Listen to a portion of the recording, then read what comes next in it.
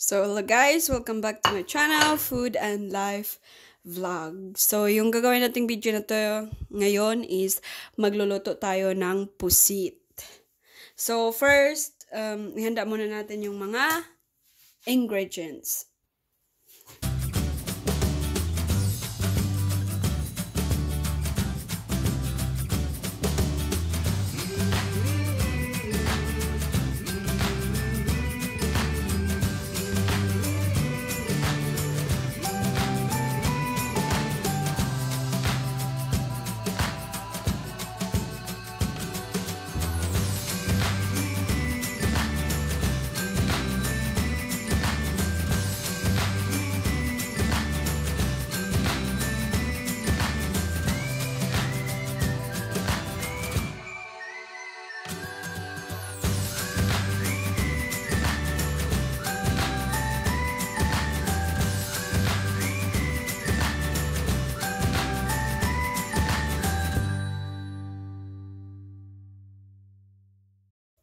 So, yan na yung ating mga ingredients.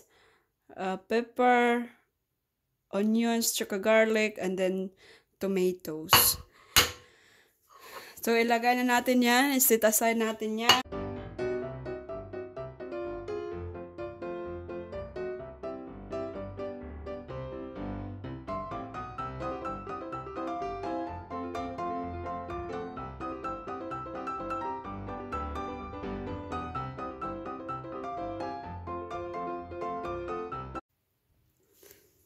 So, unahin natin to.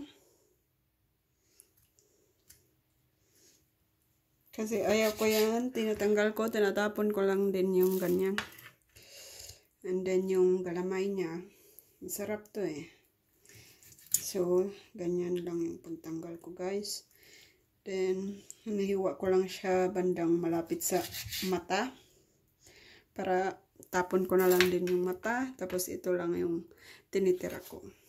Yung iba kasi sinasama pati yung mata tsaka ano. Then hiwain na natin siya. Ano lang, parang pang calamari style lang yung hiwa natin.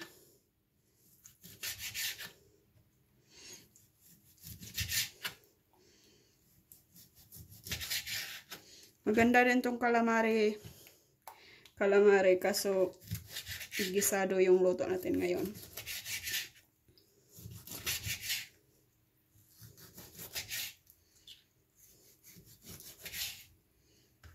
And then ito, iwain lang natin ito.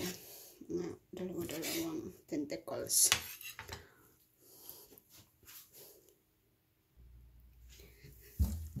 So, ugasan natin ulit guys. Para ma-sure talaga natin wala na yung mga ayaw natin mag-practice.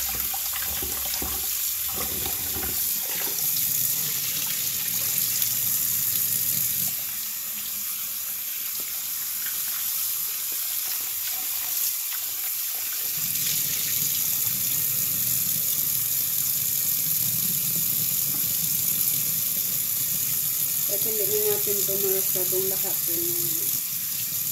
Yan na yun guys. Tapos after nito, luto na. Magluluto na tayo.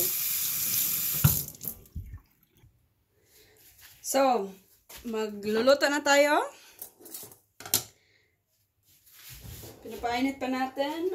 But, of course, maglagay tayo ng mantika. Antayin natin uminit yung mantika. Pwede na natin lagyan ng soy sauce yung ating pusit.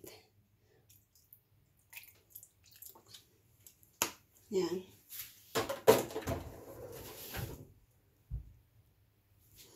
So yan. Magigisa na tayo. So una, gisahin natin is garlic.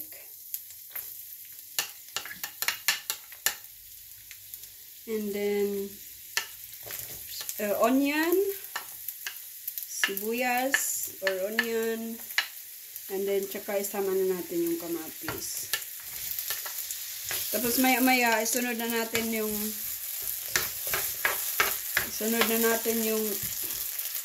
pepper.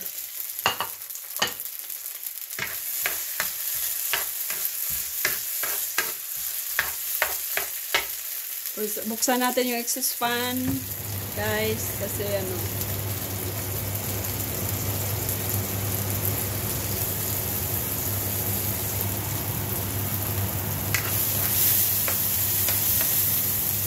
Then, sunod na natin ang ating pepper.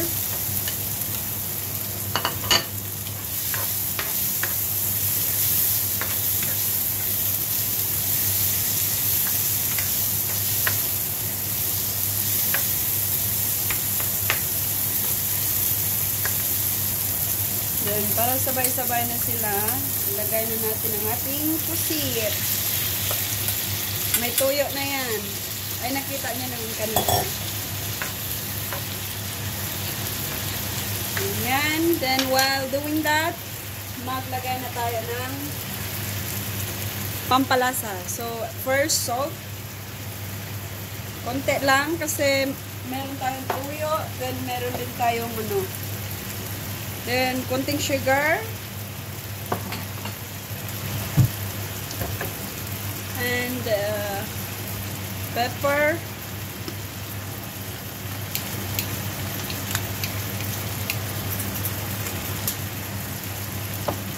Then, dagdagan lang natin mamaya kung kulang pa yung ano, yung pampalasa natin.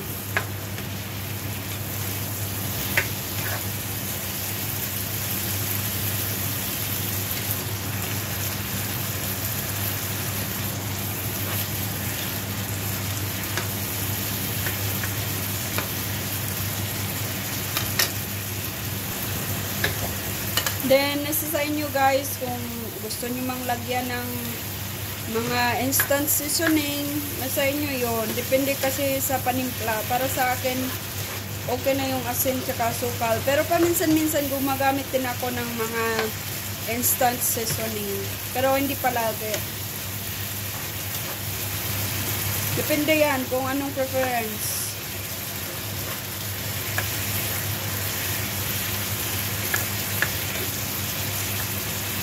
So, malapit na yung maluto. Hindi na natin to lalagyan ng tubig. Kasi para mas intense yung ano niya. Mas intense yung sauce, ay yung lasa. Pero hinana natin yung apoy. So, yan. Luto na guys. Yung ating pusit. Then, kumuha na ako ng kanin. Malamig, hindi to fresh na kanin kasi kanina ko to, nung kaninang tanghali ko to niluto. Tanihan natin.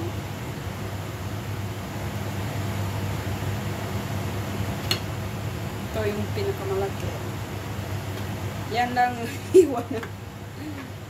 Tsaka yung mga gulay.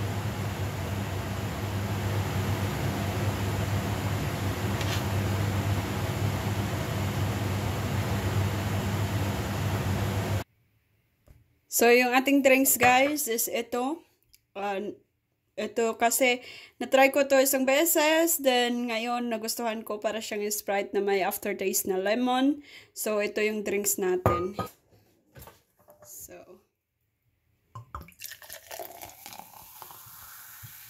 Oopsie.